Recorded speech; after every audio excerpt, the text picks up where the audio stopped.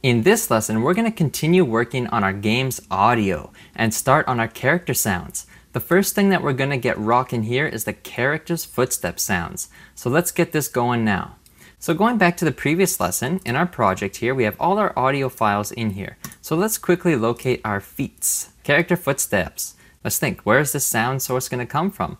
I think it's pretty safe to say it's going to come from our character. Alright, so what do we need to add to any game object that has sound to play back? We definitely will need to add an audio source. So let's go like so, audio source. So now let's click on these footsteps, drag them into our audio clip, and let's uncheck play on awake. So we have our audio source applied to our game character, and we have our footsteps rocking here. So let's check the loop, because I want these footsteps to loop as they're playing, and that's all there is to it to set this up initially here. Now, we need to get into a little bit of scripting here. So what I want to have happen is to detect every time our character is moving, then play back these footstep sounds, because the only way this character can move is when he's walking. So let's tag on those footstep sounds to that. Where can we detect when he's moving? Well, seems pretty safe to say, character movement script. So let's open this thing up here.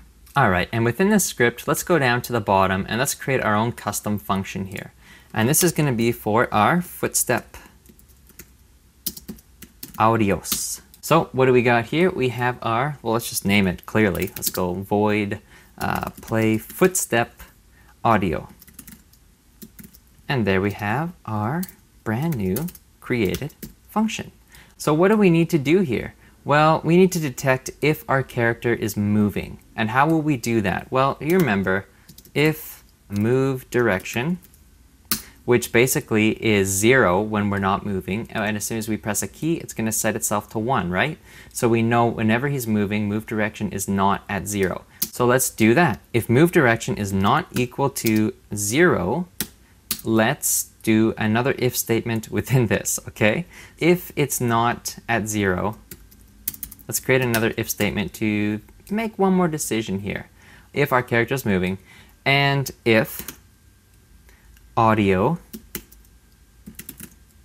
okay, anytime we type audio, it's going to look for the audio source that's on this game object right now, is playing. Alright, so we want to say if audio is not playing and our character is moving, right? Okay, then let's go create our another brackets to contain this if statement here. Then let's grab our audio and just simply say play. And what else do we have here? Well, we have that. I'm just going to create our brackets to close off this main if statement here. We're going to need one more to close off this main whole function here. Alright, just make sure you close off all your brackets. Audio.play and this one. Just going to tab over. And I'm getting super confused. So let me just tab out, make that. There we go. It's a lot more clear now. And now what do we need to do? Let's say else. And let's just go like this. Audio.stop. So here we have it. Just to be safe. I always like to add brackets around whatever I can here. And let's go like so. Alright, this is quite a function, but it's super efficient. So what do we have here? Let's quickly review this. Sorry, my cursor's gone all wonky on me here. Anyways, we have our function created, void play footsteps audio. So we know what this is going to do. And basically we're just asking if move direction is not equal to 0. So this is pretty much telling us here, if our character is moving, and we are checking, and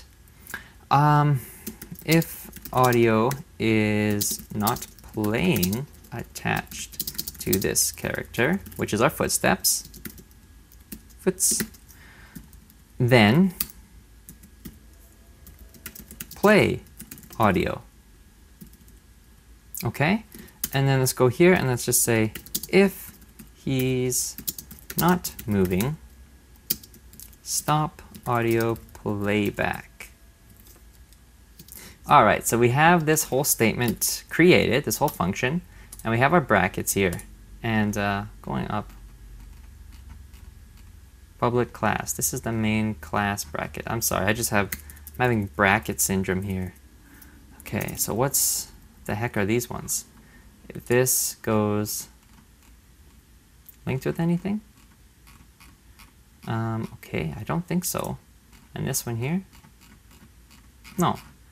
I don't know why I had those, but let's delete those. Just keep up clean. So there we have it. So we have our function created. Okay, so now we need to actually go ahead and call this function. So let's go up here to our update. Okay, and let's call upon this. Let's just call it Footsteps Audio. Play Footsteps Audio. So now it's constantly going to be checking on our conditions here. Let's say playback of Footstep Audio. All right, so that's that there. So let's save this and let's just fingers crossed that everything's all good to go here. So let's hit play. Okay, so we're not moving. We shouldn't hear anything. There we go. I can hear the footsteps. Stop moving. There we have it. Now there's one glitch. Notice how he's moving and his footsteps are going, but he's jumping. We shouldn't hear anything. Alright, so we need to take care of that right away. Simple thing to do. All we need to do is just add one little condition to our main function here. Play Footsteps Audio. If he's moving and he is grounded. Simple. If he's grounded. If he's not grounded, do not play Footsteps. That is just weird. Okay, so let's test this out. There we go. Perfect. All right, so there we have it. We have our footsteps all set up. That is audio playing back based off of our player condition.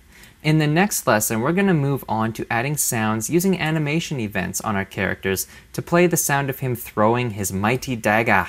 I will see you in the next lesson.